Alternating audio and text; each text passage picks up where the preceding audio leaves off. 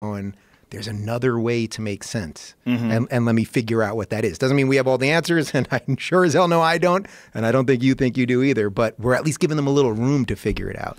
And it's pretty cool. Well, the thing about Peterson that's been fascinating is how many people misrepresent what he says to try to frame him in a way that makes him evil and makes their position seem more ethical or more moral or better or more intellectual.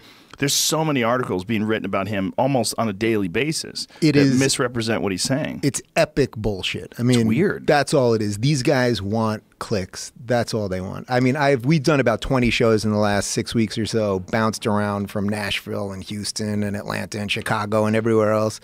The crowds have been incredible. It's probably split. You know, first off, they always go, well, it's angry white men. That's the main thing. It's all angry white men. Now, first off, let's say it was all angry white men there. That in and of itself doesn't mean it's bad. Let's say there was like a really disaffected group of angry white men that really felt like either masculinity had been compromised or they couldn't get jobs or they didn't feel good about their lives. Like if there was someone talking to them that was helping them, that would actually be good. But let's just put that aside, right? Because they don't mean it in a positive way. So they say it's all angry white men. Now, I could tell you it's about 60-40 male to female, roughly. At Jordan shows? At Jordan shows, yeah. And it's... Do you think that's like dates that reluctantly go along with men? Like, all right. There are some. I mean, there will be guys that... Well, it's actually usually girls will come up to me after and they'll go, you know, he's a big fan of you guys, or he loves Jordan, or he loves you, or blah, blah, blah. And I'm just here. But then they all have a great time. I mean, I'm telling you, this thing has been an insane love fest. I know you saw the video that Jordan posted last night. It was his birthday last night. We were at, where the hell was I? Atlanta, the Tabernacle in Atlanta. You know, almost 3,000 people singing happy birthday to him. We brought out this freaking stuffed lobster and a piece of meat because he's on this crazy meat diet now. And it's like, it's an endless love fest. Every street we walk down, people high-fiving us, saying hi. We did a little meet and greet impromptu thing at the Lincoln Memorial, and about 100 people showed up just out of nowhere.